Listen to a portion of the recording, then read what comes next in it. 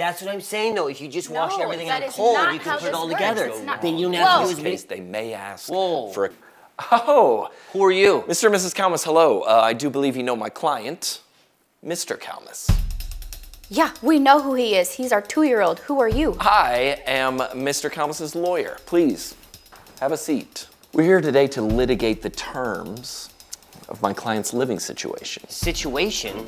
He's our son. We clothe and feed him. Okay, well, you know what? That's perfect. Let's start there, okay? My client here would like no less than 4 pouches a day, and none of them can be prunes. Wait, what? He would also like his screen time to be extended to a full hour of cocoa melon each day. No, cocomelon is hyperstimulating and can cause addictions. Yep, she read that on the internet. Objection! That is an unliquidated statement. Please strike that from the record. Who's he talking to?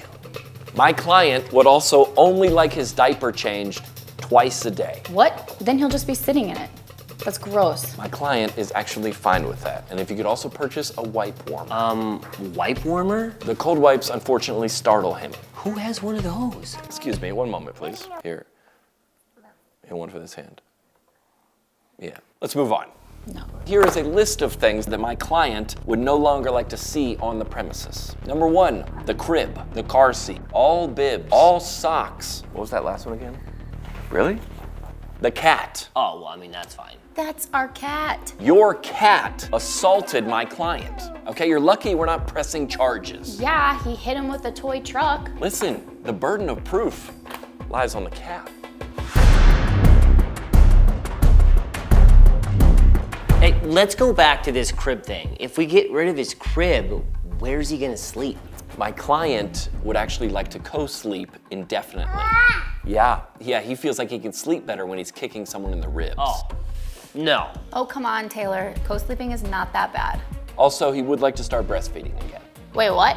No, excuse me, we weaned like a year ago. Yes, I understand that, but you did in fact have another baby, and he's seen him enjoying it, and he wants back in. That's not even possible. I don't have the supply to feed both of them. Let me, in fact, refer you to Exhibit B. Mr. Calmus, please tell me what you see in this photo.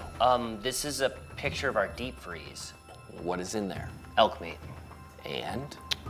Breast milk. Yeah, a lot of it, isn't there? There's a lot in there, and we need it. So what, he just wants my frozen breast milk?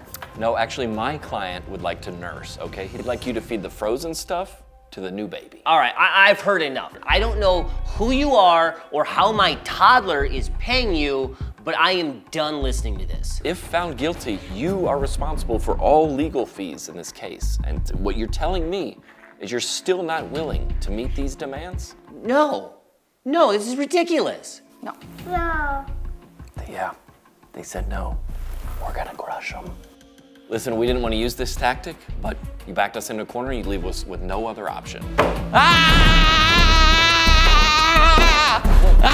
What are you doing? I'm throwing a tantrum on behalf of my client. Why?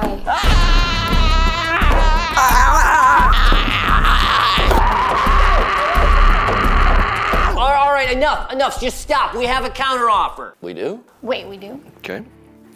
Well, Okay. If your client is willing to drop all of his other demands, we are willing to offer him this dum-dum. let me have a moment to discuss with my client. What do you think about that? Do you want the dum-dum? Do you want to take it? Just dum-dum. That's it. Okay. We will accept the offer. Oh, good. Yeah, that's it. Yeah. Was that worth it? Oh, yeah, get in there. You remember, for the record, I do get my percentage of that. But get in there, yeah. Your client, Otto, here, you have this. No. All right. It's good before he starts talking again. All right, if your client is willing to drop all of the